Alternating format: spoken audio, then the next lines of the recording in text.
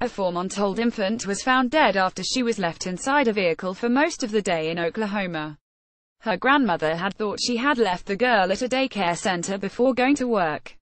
She apparently had thought that she dropped off the child this morning, which she had not. Mark Opgrand, a spokesman with the Oklahoma County Sheriff's Office, told KFOR News Channel. After she got off work, she drove back to Luther to stop by the child care center. They informed her that she did not drop off the child and they proceeded to look for the child inside the daycare. They couldn't find her. That's when they went out to the vehicle, and then discovered her outside in the back of the car. She was deceased. The fire department was called to Apple Creek Learning Center in Luther at around 5:30 p.m. on Friday. The 4-month-old was found still inside the vehicle and pronounced dead at the scene. The grandmother, whose name has not yet been released, is being interviewed by police investigators at the Oklahoma County Sheriff's Office, who will prepare a report and send it on to the attorney's office. SHE's being questioned. SHE's obviously distraught. This is a tragic situation and that's why we remind parents all the time.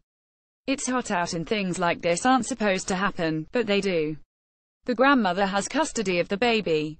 No charges have so far been filed. A Facebook post by the daycare announced news of the baby's death. We have some very, very sad news from Apple Creek.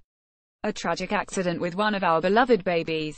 I ask everyone to pray for this precious family.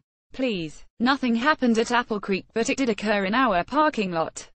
Every year, around 37 children die in the U.S. after being left in a car, according to Kids and Cars.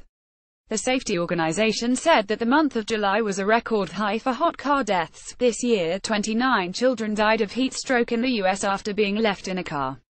This represented the highest we've ever had, said Jan Null, a meteorologist with the Department of Meteorology Climate Science at San Jose State University. He has logged the statistics on the No Heat Stroke website. The previous record as of the 31st of July was 28 deaths in 2010. Null explained it was a year where we ended up with 49 deaths for the year.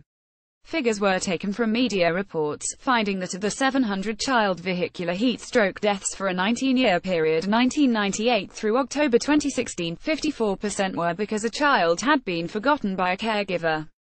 More about Apple Creek, Luther, Oklahoma. Reuse content.